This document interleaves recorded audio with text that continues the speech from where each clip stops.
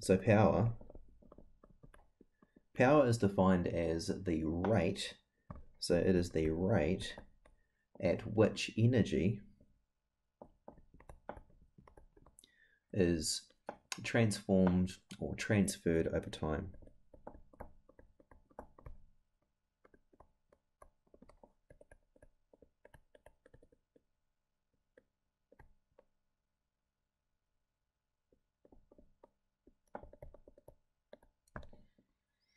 Okay, so energy is the rate at which energy is transformed or transferred over time. So power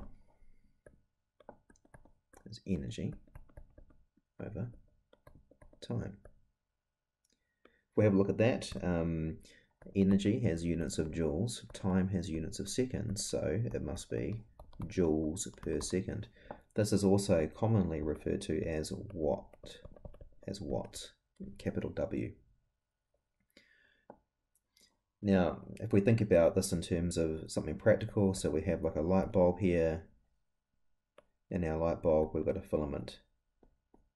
All right, so as electrons move from one side to the other across the filament, they're going to lose energy. Now, if we have a 100-watt light bulb, that actually means that there is 100 joules per second, because power is the rate at which energy is transferred or transformed, 100 joules per second of electrical potential energy being transformed into, in this case for a light bulb, you're going to have heat and light per second. That is how much energy, 100 joules per second. Every second, that many joules being transformed from electrical potential energy into heat and light energy. Now, if we go one step further, we know that power is the rate at which energy is transferred, and we also know that voltage is the amount of energy per charge. With a little bit of rearranging, you can see this means that the change in energy is equal to V times Q. So, in this formula here, rather than having changing energy, we can replace changing energy with V times Q. So power in the formula becomes VQ over change in T. Now, if you look really closely, you'll see something familiar, Q over T. If you remember from before, current is the rate at which charge flows in a circuit, so charge per second, which means that we can replace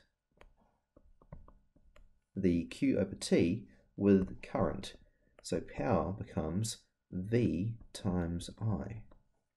And that is another formula that you're going to need to be able to work with.